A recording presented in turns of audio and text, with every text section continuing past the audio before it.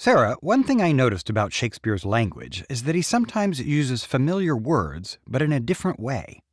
Take the words dignity and mutiny, for example.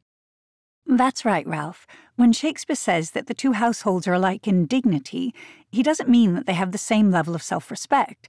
He means that both families belong to the same social class, the nobility, the upper level of Verona society.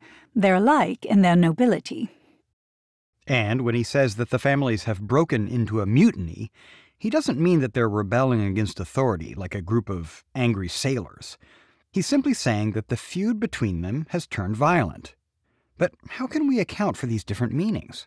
One reason that we're sometimes unfamiliar with how Shakespeare uses words we think we know is that the English language has evolved tremendously over the past 400 years.